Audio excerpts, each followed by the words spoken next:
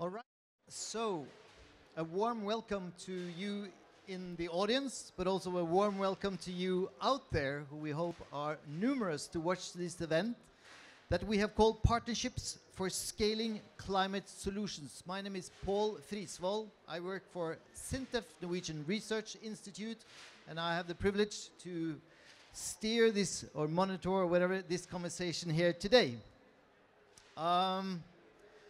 I think maybe we should start with the beginning, in the sense that Antonio Guterres, in his now infamous opening statement with a highway to climate hell, he also said something very pertinent to this conversation, which was cooperate or perish. And I think that assembles very well what we are trying to talk about here today. We are privileged to have with us 4 different, shall we say, business segments that are all key to ensure that we advance the climate solutions. So, to start, we are very fortunate to have with us Elisabeth Brinton, who is Corporate Vice President of Sustainability of Microsoft. And, you know, Microsoft is obviously a first mover. Your ambition to remove all historic emissions is an inspiration to all of us. So, Elisabeth, we look forward to hearing from you. Thank you so much. I appreciate the warm welcome, and a warm welcome to all of us on the virtual audience. First of all, you know our Microsoft commitments. What we're doing now is it's all about action. I think those of us here at COP, can you hear me? Sorry. Yeah, closer.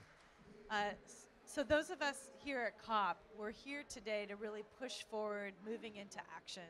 And so one of the things for Microsoft is, as you said, we are committed to remove our whole historic footprint around carbon. And so to do that, that requires a whole combination of credible and verified engineered solutions and natural solutions, and then the mechanisms with which to have the verification, because ultimately sustainability is a trust mechanism. And so for us, as a software company, part of our focus is making sure that then we have the digital infrastructure to go along with the physical infrastructure, capabilities like CCUS or direct air capture enabled. So the software does 2 things. First and foremost, it can be providing part of that verification and measurement, part of that enablement of the supply chain and then markets as well, certification.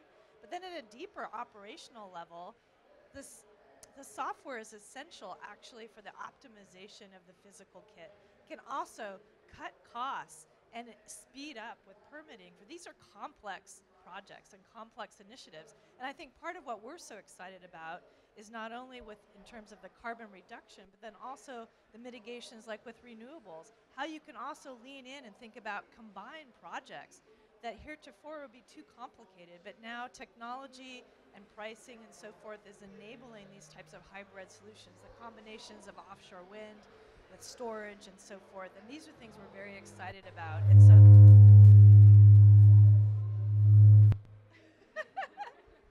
is that the cue? Is that that's the jump off the stage cue? Wake up, guys. This will also be open mic night, so we'll have comedy in the gravitas of our topic. But the key that we're very, very excited about is about how we make things practical. So I'll stop there with my opening comments, Paul. Thank you, Elisabeth, and we will revert to you and the others. I will actually ask you to remain here, because our intention is that everyone shall come up and give very brief interventions, and then we shall go directly into a Q&A session. So why don't you come here over with me, and then I shall call up Hanne Rolén, who is head of sustainability at Aker Carbon Capture, because you, Hanne, you are who provide the technology and the equipment to actually do the thing you want to do is to remove carbon dioxide from the atmosphere. So if you take this microphone and tell us a little bit about trust in cooperation from your perspective. Thank you so much, Paul. Yes, so Aker Carbon Capture was established in 2020. And even though that we are still a young company, our technology is not, because we have been maturing this technology in the Aker family for decades already. But back then we saw that there was a momentum around CCS and the need for CCS in order to reach net zero and part of the solution. And carbon capture has actually several roles to play towards net zero. Of course, very important is the decarbonization, and both towards the hard-to-abate industries, such as cement, steel, and so on, but also in the energy transition to enable the dispatchable power that is in combination with wind power, sun power, but again, what we need when the sun is not shining and the wind is not blowing. But very important, together with that, is also to enable carbon removal. So to add to that, I would just like to say that the technology is already being deployed. We are currently constructing 2 facilities, one at the cement facility in Brevik in Norway, and this is actually the very first carbon capture facility at a cement facility. So this is extremely important milestone in terms of the decarbonization. And together with that, we are also constructing the carbon capture at the waste-to-energy plant at Twence in the Netherlands, another sector that is actually quite a kinder egg when it comes to decarbonization, providing low-carbon energy, as well as the potential around carbon removal. So I think I stop there, and then we'll continue. Thank you very much, Hanne. If you leave the microphone there, then I shall call up Randi Skytte, who is head of regulatory regulation and development at Ørsted. Let me just say that, you know, for us, Ørsted is the new guy on the CCS block, because I worked for many, many years in Brussels on CCS, and we never saw Ørsted. But now you are here, and we're so eager to hear your perspective and what your needs to allow this trusted confidence take place. Please, Randi. Thank you very much for being here today, and a warm welcome to all of you. So, as you say, Paul, we in Ørsted, we've been a huge journey on the transition. We used to be an oil and coal major, and we took a very bold decision that this was not the way going forward. And we basically transformed our business and are today a global leader within offshore energy. And we've been focusing on decarbonizing the power production out there, but we want to go further. We acknowledge this is not enough. We want to create a world that runs entirely on green energy, and that means that we have to move into the space of deep decarbonization.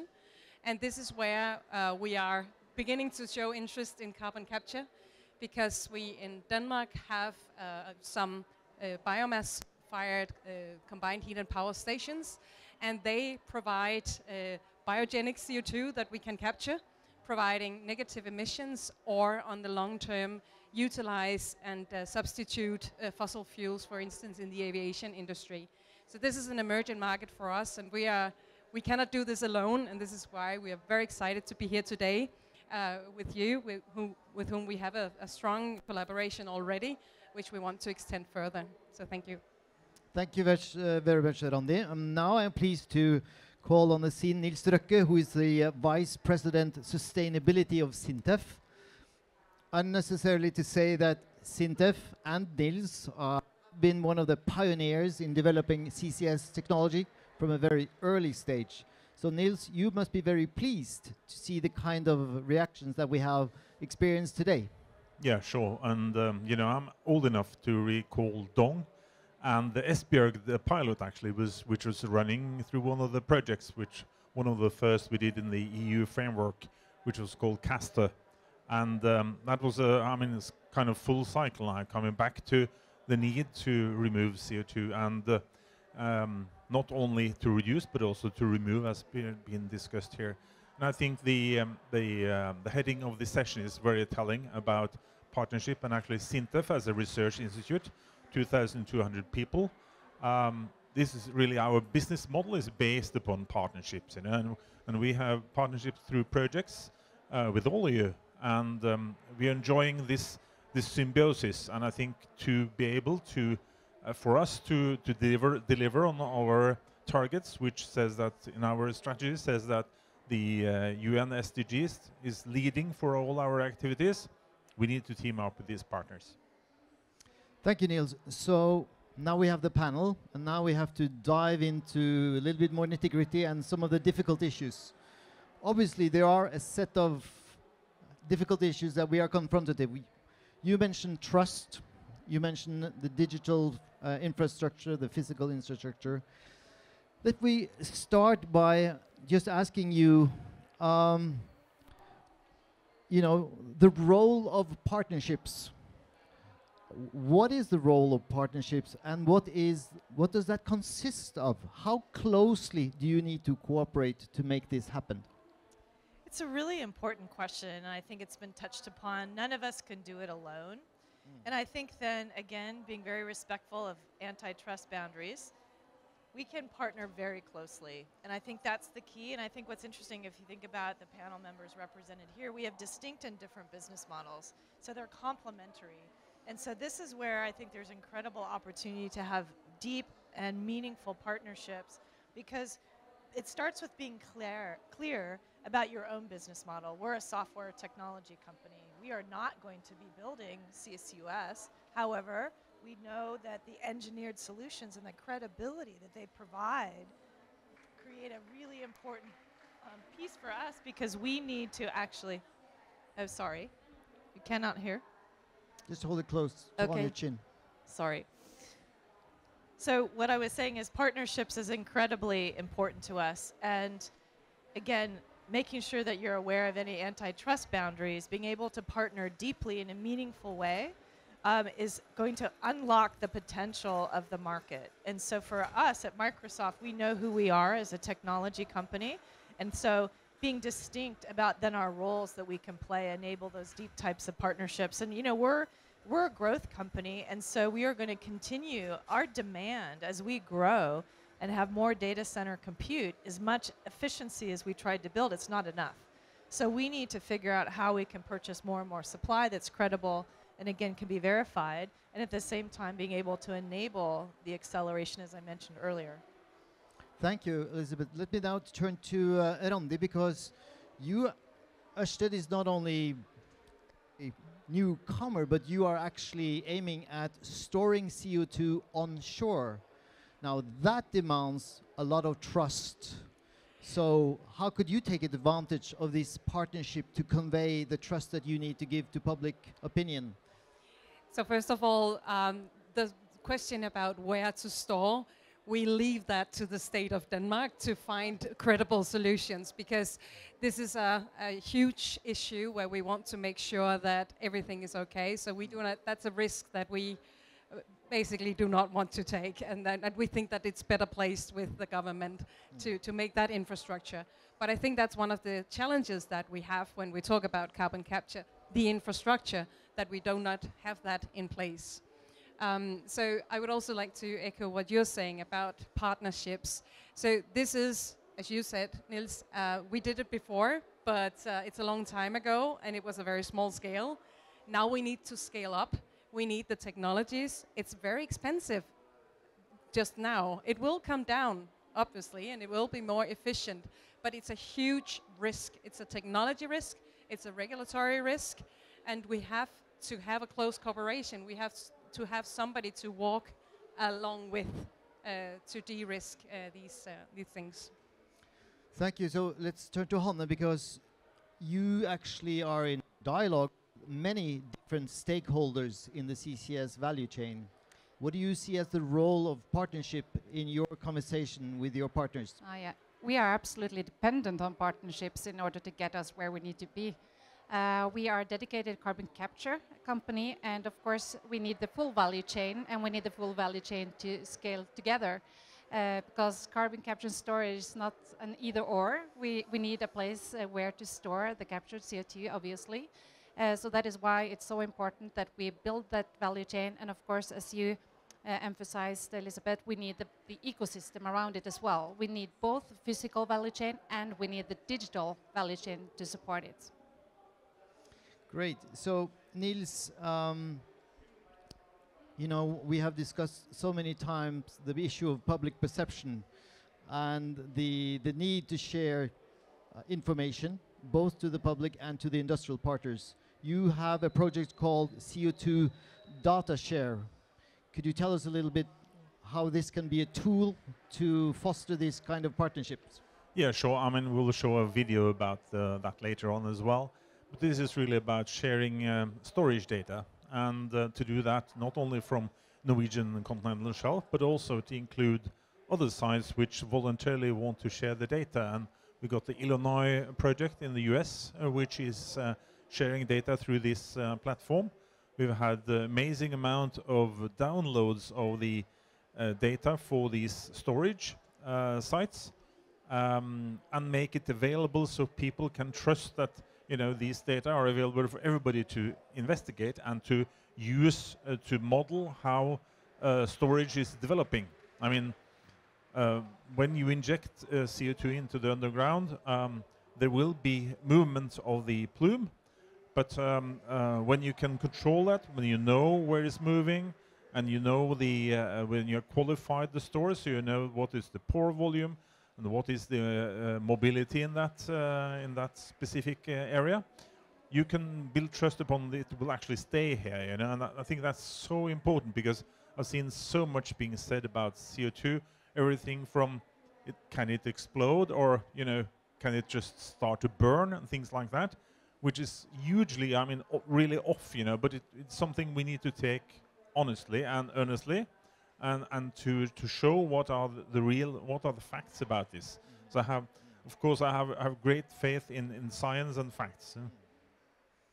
So I wanted to bring the debate a little bit over to another controversial issue, or a conundrum that we are facing, which is the difference between reduction and removal.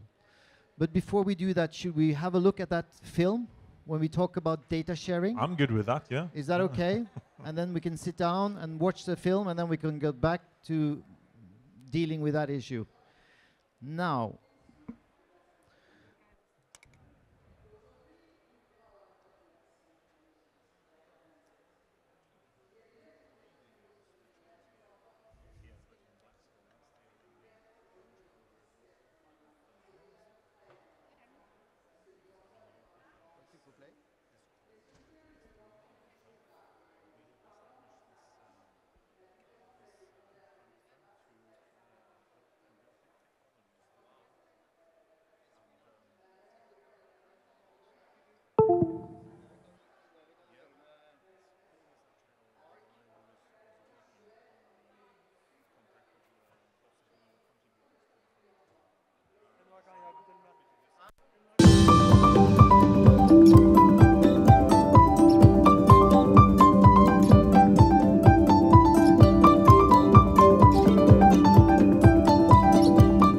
we're now at the CCS facilities in Trondheim, in the middle of Norway, and I'm representing the Norwegian CCS Research Center. It's the world's largest CCS research project, and we cover the whole CCS chain from capture, transport, storage to chain.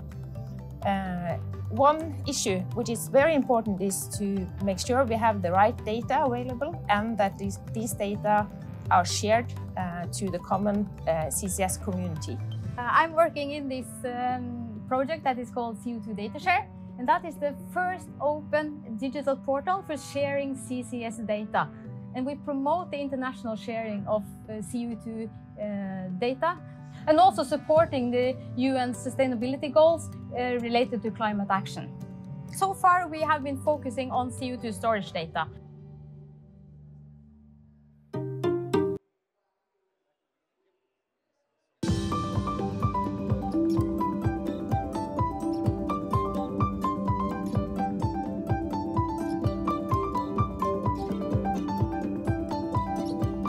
We're now at the CCS facilities in Trondheim, in the middle of Norway, and I'm representing the Norwegian CCS Research Center.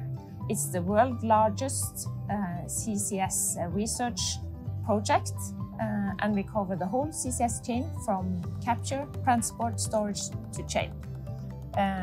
One issue which is very important is to make sure we have the right data available, and that these data are shared to the common CCS community. I'm working in this project that is called CO2 DataShare, and that is the first open digital portal for sharing CCS data. And we promote the international sharing of CO2 data, and also supporting the UN sustainability goals related to climate action. So far, we have been focusing on CO2 storage data.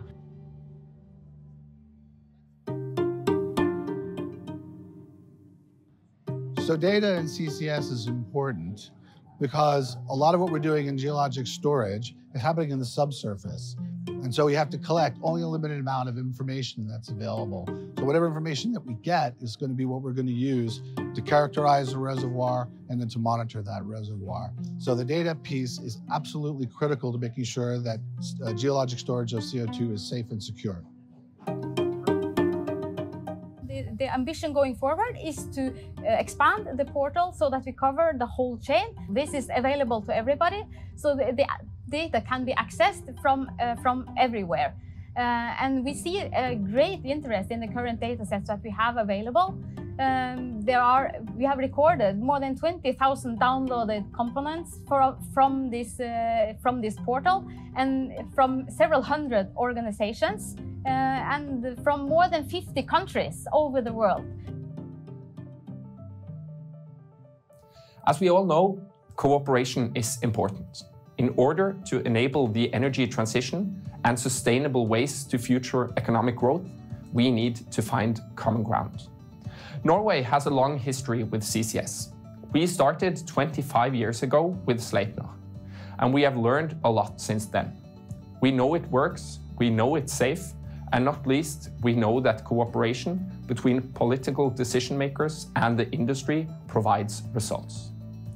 Various Norwegian governments have supported technology development, testing, and pilot projects for many years, which has culminated in the Longship project, creating a full industrial-scale CCS value chain.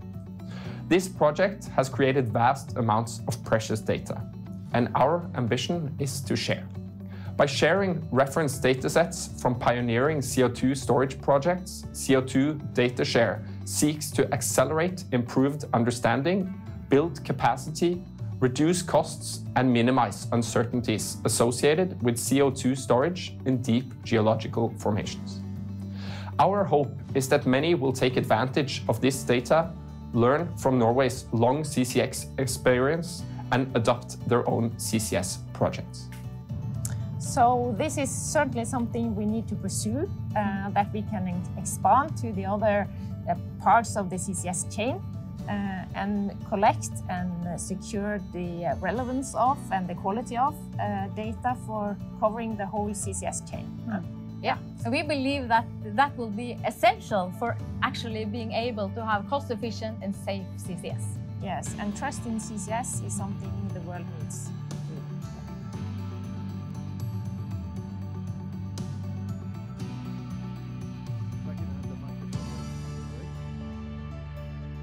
And I invite the panel to come back up again. So, that is a very succinct and clear articulation of what we are trying to discuss and achieve here. Are there any comments you want to make from what you saw? Well, I think this is both a very good example of the importance of sharing knowledge from the history and experience from storage, and to get trust through the access to data and certainty. And as you said before, you believe in science and facts, and this is a very good example of this for the CCS part and the technology. And likewise, I think that is a very good link towards what we are trying to do on the digital value chain when it comes to carbon removal. Yeah, so I thought maybe you would like to add on to that. Now we have to really speak loud with the microphone close, because we are competing with the Democratic Republic of Congo. We are. So yes, Hanne, it's really, really key. The digital value chain is actually, with good data, we can actually create the pull, because part of what will lower the cost and enable the acceleration, it's not good because I'm losing my voice, is also to make sure that we're having the data that can match where the demand is, to pull the supply with the creation of it. And that will help de-risk the projects. And so that's part of what I think is really practical on a commercial perspective, in addition to the demystification that you were talking about. You know, this section is being filmed before it's put online, all right? So I suggest that we wait for this wrapper to finish, and then we'll play back to you. Is that okay? Because we can easily cut it. There is no way we can compete with him. I could try, but so I think we want to start this from after we show the video, and I will ask then Elisabeth to sum up first. No, it wasn't. Yeah, Hanne.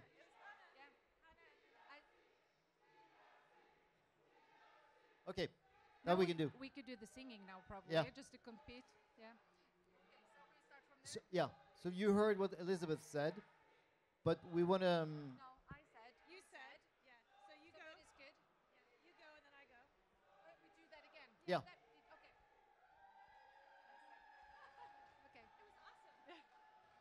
Go. Well, I think that was a really good example of how we need to take the knowledge, the experience that we have when it comes to storage, to build that trust that the solution works, and thinking about exactly what we need, and back to what you said before, Elisabeth, when it comes to carbon removal and that digital value chain throughout. So maybe you would like to comment on that. Thank you so much, Hanne. Part of it with trust is being able to have that data so that you can demystify, as we've talked about before, but then also be able to create the better intelligence and telemetry, as it were, so that you can actually create the supply-demand matching that pulls through the value chain, because we want to accelerate the lowering of cost for these big projects. We want to de-risk them. So part of that is making sure we have that good data, so that also the people, you know, in Microsoft's the case, we want to purchase. How do you know, and you can have predictability of when these projects are going to come online and how much carbon you can remove and store. And so all of this data creates that ecosystem that accelerates the transition. I take away two key points from the movie, or the little film. So first of all, we need international solutions to be able to trade across borders, to be able to cooperate across borders. And then I think it is very important to also adhere to the reductions hierarchy and the mitigation hierarchy, that when we talk about carbon capture and storage, it must also be acknowledged to be the last resort. We need to keep focus on the reductions from the first place, and I think this is key to actually gaining that trust, and again supporting that it's actually the way that it's done. Nils, would you like to give your 5 cents on what you saw in the movie? Well, I mean, this is one example of partnerships, you know, and how we are sharing to develop trust into this this area. But I think also through projects we are conducting in the European framework programs, through the Research Council and through joint industrial projects, we're also building trust because we're involving the different stakeholders in those projects. I mean, we have had NGOs being part of projects on CCS. And that's been key, I think, in understanding what are the concerns and what do we need to address here. For instance, when we did this landmark project with Aker some years ago, which is now the backbone of the technology there, it's a Solvit project. There was a concern about amines and what are the environmental effect on that, and what is the effect on humans, you know. Well, then we went into that in a partnership, look at what are the real problems here.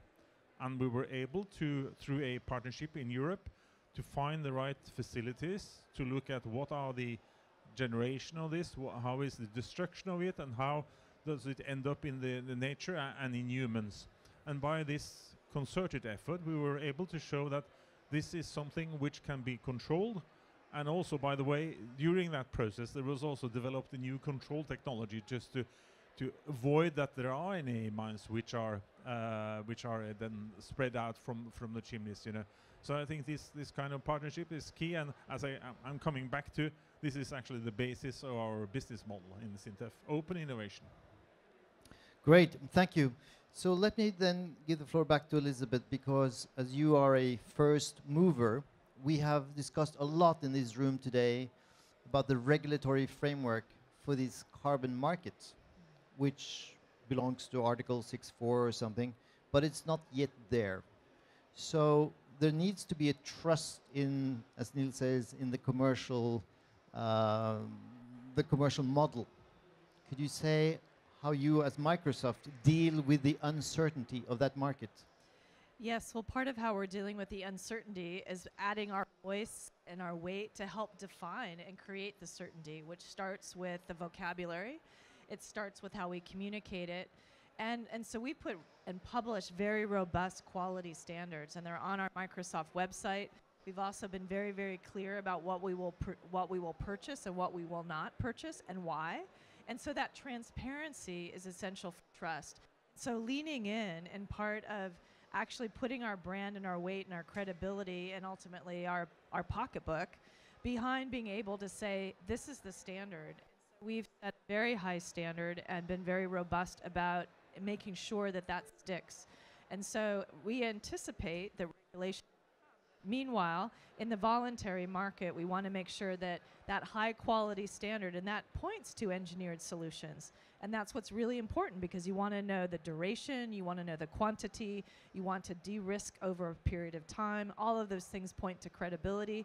And I should note that credibility is actually a term of art in the financial regulations. And so if you note where the climate regulations are occurring, they are occurring with the financial regulator. So we know and we can anticipate there will be a assurance that this will be audited. It will go to board audit committees for listed companies. And so as a result, the data has to be robust and therefore the standards. And so we've leaned in to help establish what we see as a really important marker for quality.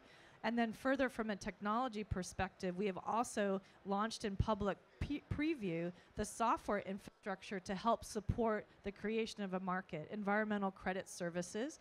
It is not in full general availability yet, but we are building that backbone as part of our cloud for sustainability. And it is all about verification, trust, making sure that that value chain is understood. And so in turn, going all the way back, anticipating more regulation, everyone can stand tall and proud and say, yes, this is the right thing to do and a good thing to do. If I may add to that, I think a lot or important area for the maturation of the voluntary carbon market is knowledge. What we see in the market today is that there is a lot of reduction or avoidance credits, but here we're talking about removal, and what does that mean? And I think going back again to the facts there and understanding the difference is so important. So when we do talk about removal, that is actually in some capacity take out carbon from the atmosphere, and that could be through bioenergy together with carbon capture and permanent storage. We hear about the direct air capture, as these are the core technology solutions that is available today.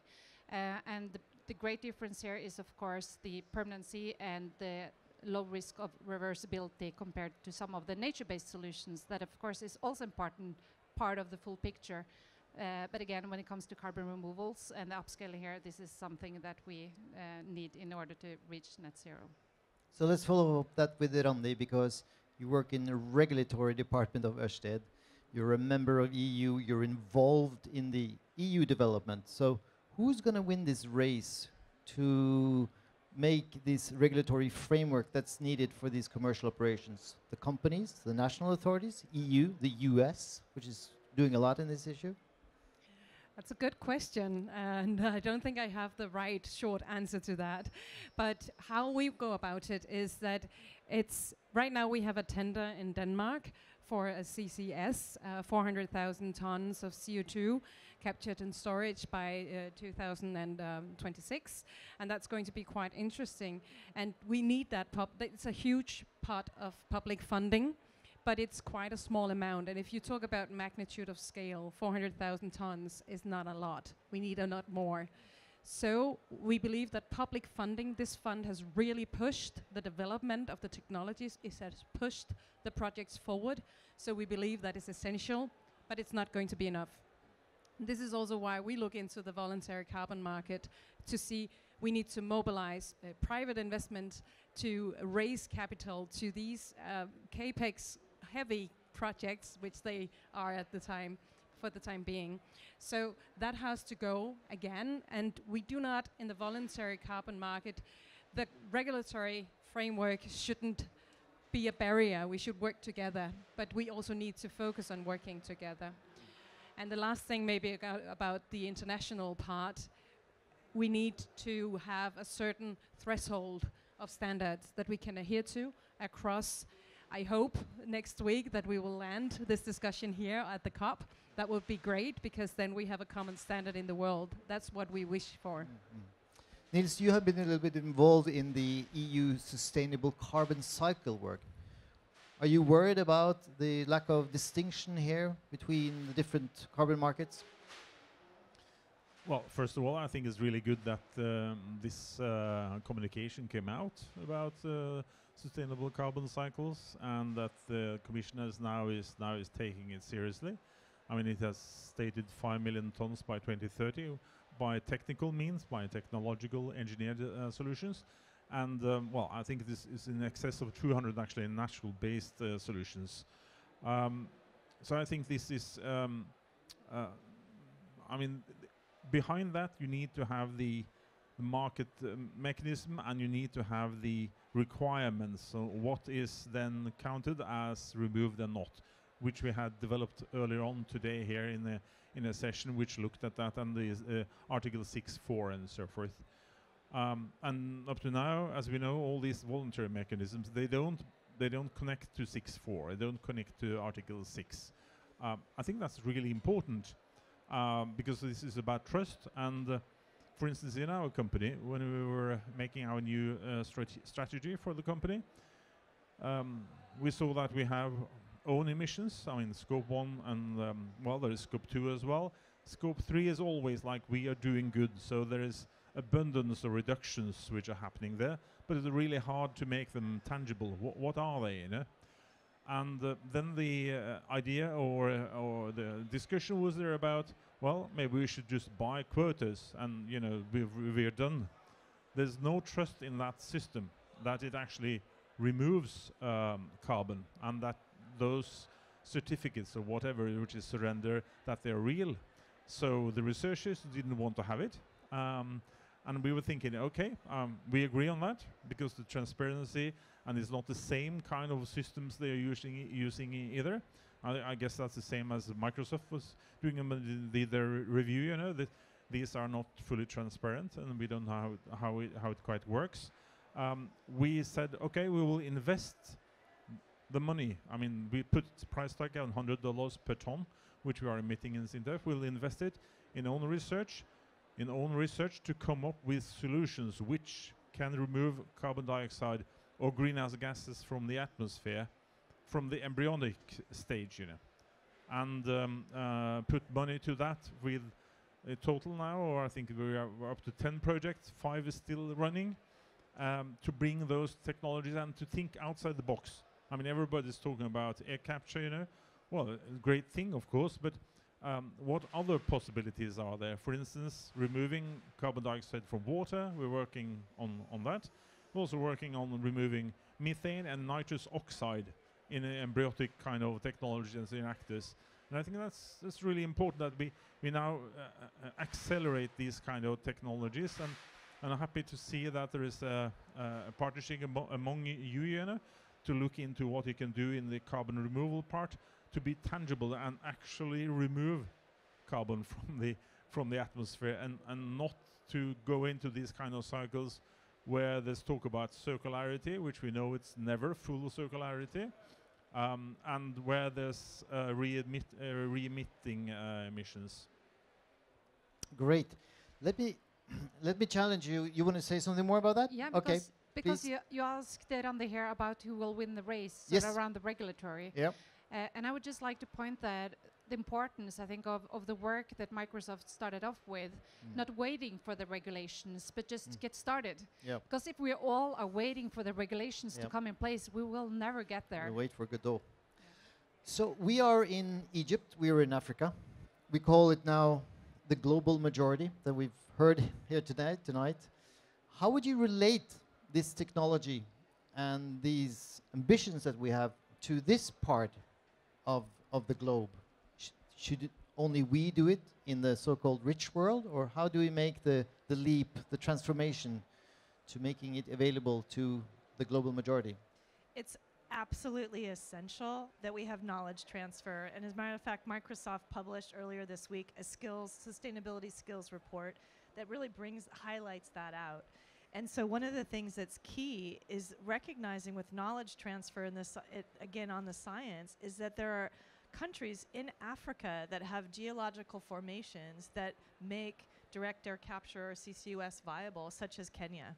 So how do we make sure that there's knowledge transfer and, for example, your research and university can actually lift that economy, and how we can actually provide opportunities of this technology to actually exist in other places, such as Kenya, that can provide jobs, innovation, new companies, partnerships, and also, quite frankly, have part of what we want to do is we want to have the removal proximate to where there is the production. And the fact of the matter is, energy access is essential. Growth of the economy in Africa across the countries is essential. So society here on the African continent will continue to need even more energy. And so how do we make sure that that is localized? So I think it's an incredible discussion. It's really, really relevant. And I'm pleased to say, actually, I had the chance here at COP to meet some amazing entrepreneurs actually working in this space. So how do we lift them up, and how do we support that community of an ecosystem that's bigger and broader than the global north? Please. Yeah, so in Ørsted, we've committed to being CO2 neutral in 2025. And as we've talked about, we try to reduce all the things we can, but there will be something left. And for that, we need to go into the field of offsets. And we actually cooperate with several countries here in Africa to focus also on nature-based solutions. We have a project in Gambia and some others coming up. And the way we go about it is to use the same criteria for the nature-based solution, because to be honest, there are a lot of low-quality projects in that area as well. So we go very close into project development and use the same principle and criteria to adhere also to the engineered solutions. And finally, what we also do, which I think can scale to everywhere, is that we adhere to the science-based targets to kind of get the data, get everything more credible, and focus on that way. Anyone else? Hanne? Yeah, I had some thoughts on this as well. Please. And I think when we look back, and I think that you could comment on this, Nils, is how much time we have spent just to get to now these first carbon capture and storage projects that is in construction right now. What we need to make sure moving forward is this timeline just need to be squeezed down as much as we can, and this is how we can really speed up, scale up across the globe, basically. And interesting. Nils, do you want to say something, or? Well, I mean, as we're at the COP, it's a very relevant question you're asking, you know, and I was discussing with the ladies here about, you know, what if there was not the COP, you know? That would be what the situation we would be in then. And then we would be targeting much higher global warming temperatures than we see now, although we know that this is really worrying as well, as we're above 2, you know, and above 1.5. But I was thinking about these discussions here about climate financing and the 100 billion, and to scale this further up. I was thinking, why don't we look into mechanisms where you could fund this kind of partnership with African partners, you know, for instance, African partners, I would say. I mean, we're talking about the global majority, and it's not only Africa, but to deploy these kind of solutions and deploy these kind of technologies, and also to have partnership in education and research and innovation which can be funded through a mechanism like that. That's something which we are keen to follow up on, and that we cannot do in isolation. Then we need partnerships. Randi, you said something earlier about we have to fix this now at COP. So what can COP do about Article 6.4 at this juncture? Yeah, so I think a lot of us is to agree that we need credible compliance markets. We need the nations to be ambitious, but we also need private capital to come in there. There are a lot of interesting companies, and you have a lot of interest, and I really think that you're a catalyst for change, what you're doing in Microsoft, because you're very ambitious, and I think that there's a lot of companies like that who want to inspire to be more ambitious in this field. And they should be allowed to go ahead and do all the things that they can without being slowed down by regulation. So my wish for the outcome is that yes, we have strong ambitions, high ambitions on the compliance markets, but that we allow for the voluntary market to develop and to be credible and to be an international market. Great. Anyone else want to talk about that before I challenge you, Elisabeth? Because, you know, I was Microsoft... just going to say yes. You said it beautifully, Randi.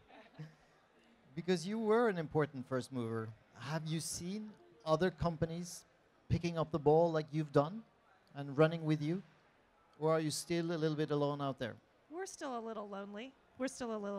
But, you know, the good thing is we're a catalyst for conversation, and I think that's really important. And we talked about partnerships before. We're a catalyst for partnerships, and that becomes really important as well, where we have more and more partners and customers of ours want to come to us and say, well, we're not quite sure we want to do this project alone, but would you share it with us? And that's great. And so that it's the buddy system, right?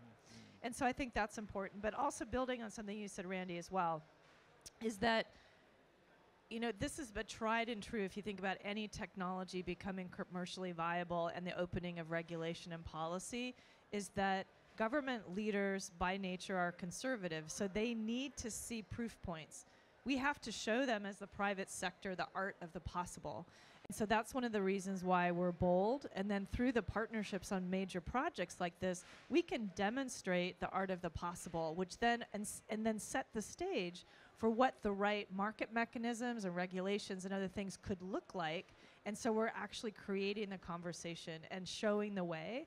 And I think that's really important. And that's something that Microsoft certainly invites and encourages others, that it's time for action now. We're here at COP. This is the decade.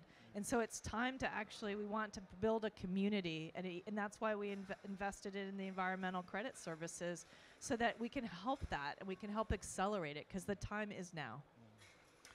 And finally, Hanne, you demonstrate that the technology is there. You're actually doing it.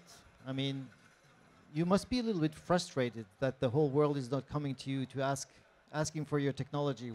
What do you expect from this? Well, I think that seeing the momentum over just the last couple of years, I mean, the technology has been there for decades, but it's just these couple of years how we've seen that this has been picked up. Let's just hope that it will continue to do so, and to really do the implementation as we're all talking about here at COP, and shift from pledges to progress. That's what we all need. And I hope that we will do the same. I'm extremely proud of the partners here. It's about sticking in it, thinking about SINTEF and how we've been together in maturing the technology. And to each of my partners here for the transition that has been taking place, I'm thinking particularly for you, Ørsted. And also in Microsoft, that set so ambitious targets that you had no idea how to get there, but still you do it. And that's what is going to drive us forward. All right. I think we pretty much covered it, didn't we? So unless someone wants to have a last word, I would like to thank you for coming. Thank you for a great discussion. Thank you for you who has been watching in the audience and on the screen. And have a great evening.